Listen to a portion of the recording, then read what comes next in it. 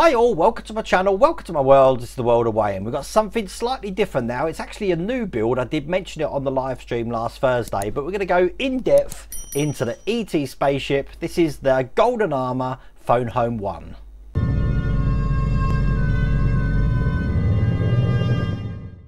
Now, before I get started into the ins and outs of the ship and some of the challenges that I'm going to come across, I just want you to know that I am building this at the same time as Phil Siegel is over on the Sprueverse channel. Now, I'm building the GoldenArmor version of this garage kit.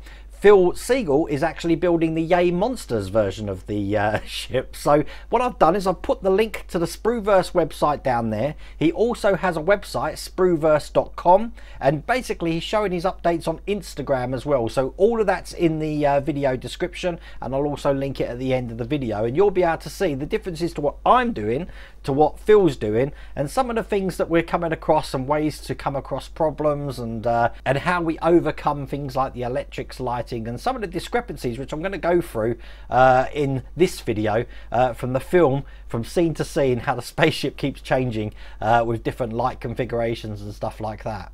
Now, I think these items are affectionately called garage kits. They've actually been moulded by someone. They've been made from clay moulds, I guess, and then created a moulding station to actually pour resin into that. And then we've got that here, and then it's up to us to fabricate all the extra details that we want to put on top of that. So I think the first thing to do, probably the best way to housekeep this, is to break down each individual part and show you what we've got. Now, if you look at this on the side camera, you can see it's quite tall. It's actually just over a foot tall. But what I'm going to do is I'm going to take this off the mat here, and I'm going to break it down into its individual sections. So the first thing we're looking at is the dome here. As you can see, because it's cast in resin, it's going to need hardly any work to prepare this for painting. But I have been looking at this just to look at all the lights we're going to be putting in this. Now, you can see all the indents around here where lights would go. Probably best on the side camera, actually. And they do have lights on there, but if you look at these pictures here, there are discrepancies in them. Some there's no lights, some there's yellow lights and red lights, and they do change throughout the film. And I've noticed that while I've taken screen grabs just for reference photos through the whole thing. But this dome is going to be chromed, and to do that, it's going to have a mirrored finish of black gloss. I'm going to try and get the black gloss as mirrored as I can. I need to be able to see myself in the black gloss. Then I've got some Alcad 2 chrome, which I'm going to be putting over the top of it to see how it goes. Now, we've got this row here, which is sort of like a mottled effect silver rather than chrome. So this whole thing's chrome apart from this seam here. So I've got to figure out how I'm doing that. Now, I have been watching Lou Dalmasso's videos. Now, if you haven't seen them, I'm going to link them up here. He's got 5 videos on there, roughly about an hour each. And I have been absolutely captivated by his building to see what he's done. And it's given me ideas what I'm going to be doing on my one. So if you haven't checked out Lou's channel, then go over here and check out the playlist for his ET Phone Home 1 build, because it's absolutely really amazing. So that's what the dome looks like. Now, as you can see inside, it's being reinforced just with some rough sort of texture on here. It looks like some sort of I don't know if the resin's been bubbled up or it's another material in there, but it's quite heavy, to be honest with you, and its weight is going to be a thing on this build, which is going to be the concern, I think. Not so much with the ship, but with the supports for the legs when they come round. But we'll be looking at that last because obviously I'm taking the ship apart from the top down. Now, the second section is the middle section, looking just like this. And once again, I've got some great reference photos here for these lights here. Looks like we've got 2 red lights here with a white one in the center, and that goes all the way around here. And the holes that you can see here are for the engines, and this is what the engines look like.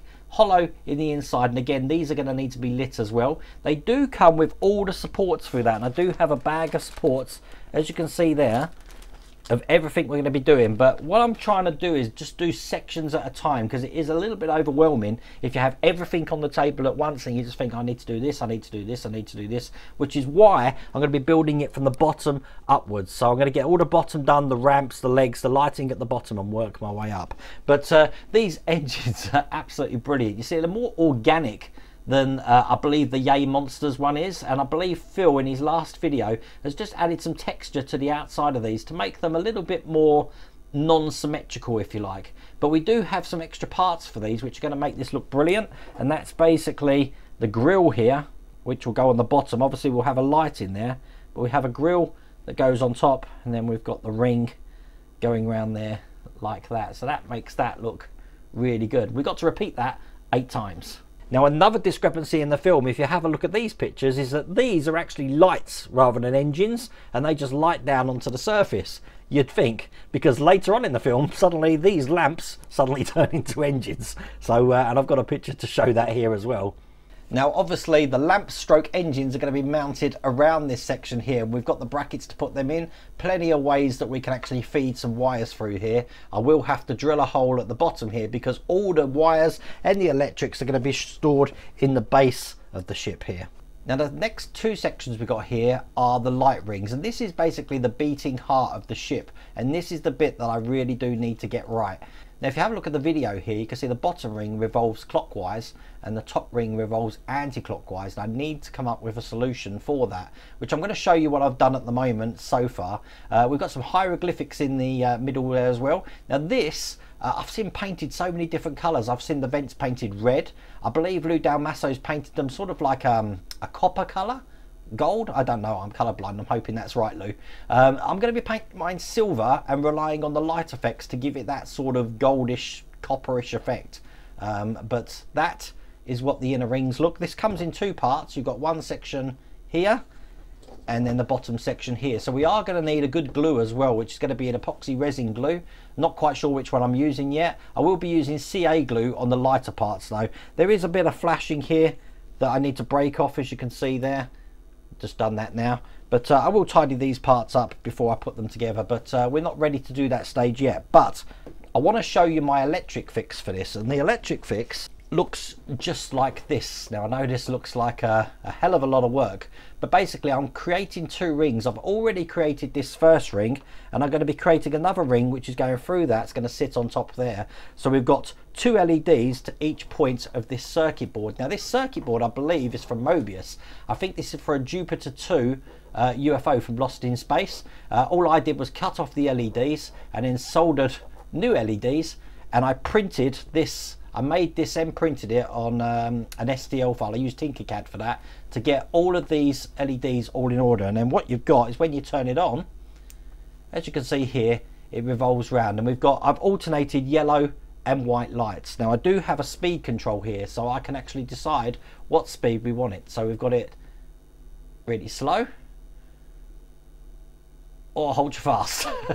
But once I've set it to where I want it, I'll actually encompass this in the ship because I don't want to change it once I've got it to the speed I want. The only things that we're going to have from the outside of the ship will be a power terminal. We'll obviously lose the battery, and we'll put a 9-volt adapter in there so we can just plug this in and light everything up on the ship. So the idea is this is going clockwise. When I do the next ring at the top, which I have got ready, just needs to be soldered in. That's gonna, obviously the wires are going to go down, but that's going to sort of fit on top like that, going the other way around. Now, I do have, or I've made a sort of skirt that's going to go around this, which is 3.5 mils, and what that's going to do is going to give the exact gap to make sure that those lights sit in the middle between this section and this section here. The only other thing I've got to do then, once that skirt's on between this section, is to put some light block just around that section. But all of these have been 3D printed.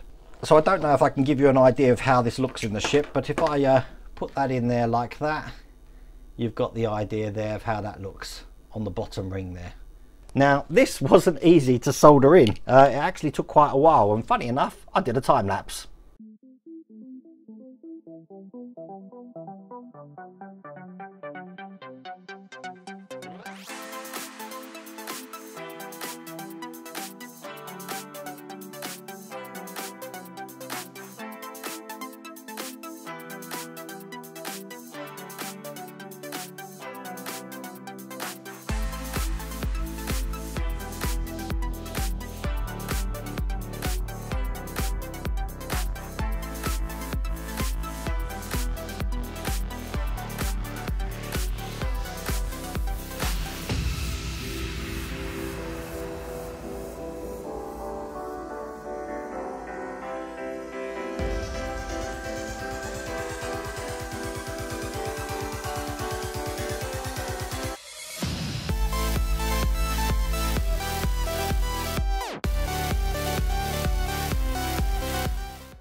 but I'm happy with my idea for that. So what we're going to do, look at the next layer.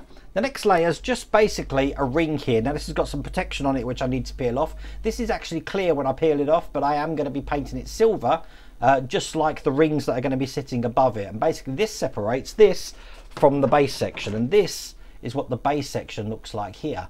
Now as you can see, we've got the 3 holes here for the legs, and we've got this section here for the engine. Now the engine here, oops, goes around that way.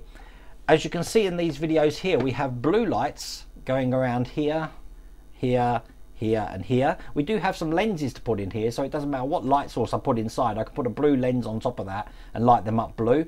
At the bottom's the biggest discrepancy. As you can see, some of these pictures here you've got a red engine, and some of these pictures here you've got a pink engine. Most of the time it seems pink though, so I'll be having a pink light going in here, and then all of these lights around it here are red, as you can see in that picture there. So just this one unit is going to have like 1, 2, 3, 4, 5, 6, 7, 8, 9, 10, 11, 12, 13, 14 LEDs just in that section alone. But it is going to light the desk up pretty good once that's on there. Now when this goes on, it's actually going to have to sit just a little bit above the desk there. I'll have ET pointing to where it's going to have to sit just so we do get that light effect on the ground there. And then turning this over again, you can see that where these legs go in, we do have some pre-drilled holes that we can actually mount these to. But as I said, because of the weight of the ship, I may have to reinforce that and make them a little bit more sturdy.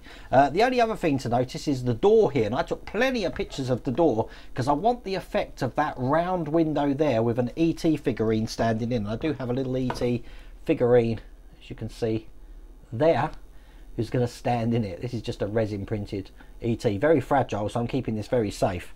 Now I didn't know what shape this door should be because that round section there is actually in the ship, and then you've got a square section around the top there. I think I'm just going to leave it round like that, and then what I'll do is I will coat this from the back with some diffusing material.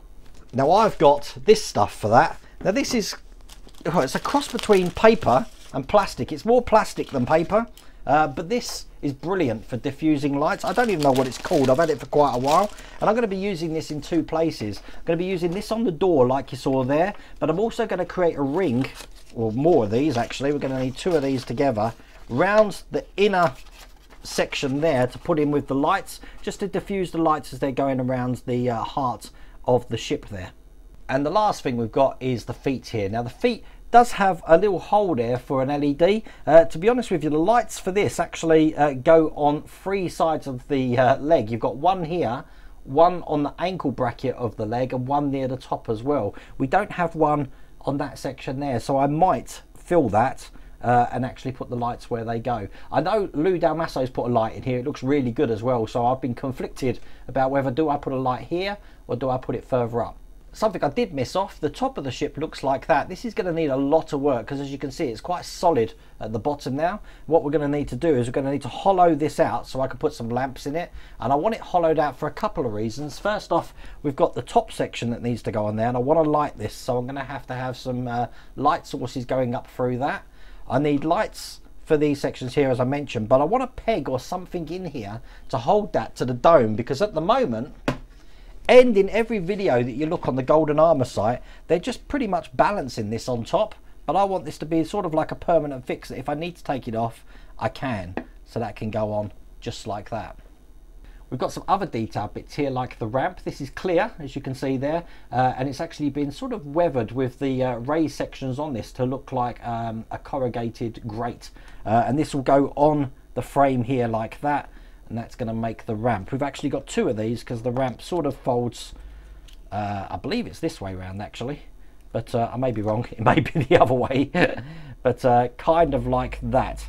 Sort of hinges up as well so that the ramp can go up, but we'll design that when we do the base. But as I said, it is going to be the base that we're working on first, and the first thing I think I'm going to do is I'm going to start assembling the feet and the legs, just so I can decide how we're going to actually support the whole weight of the ship. Now, I said I'm going to use it more than once. We've got a plethora of reference photos here, which I've screen grabbed from the film. There are discrepancies on it, and I don't think what you do is going to be right or wrong, and that's the whole point of doing these builds. I'm not going to here to tell you if Phil's one's the best, or if my one's the best, or if Yay Monsters is the best, or is GoldenArmor the best. I'm just seeing what can we do with a garage kit to make our own version of the ET spaceship, which I think is really good, and it's going to be interesting to see what sort of different ideas we come up with. So once again, if you check out Phil's channel, and once again I'll put the link down here, you'll see the Yay Monsters one and some of the work he's done on that, and check out his Instagram as well. He's done daily updates of what he's doing with that. He's a little bit ahead of me at the moment, I think, but I've been working on the electrics. I don't know how Phil's tackled that yet, so I've got to finish that today, so we've got that ring section printed out. But I really hope you like that introduction to the video. If anyone watched my live stream, as you noticed, I got my ET working, so he's going to be following me on with this adventure. If you did like it, please remember to give me a thumbs up, and if you haven't subscribed already, please remember to subscribe. Other than that, take care.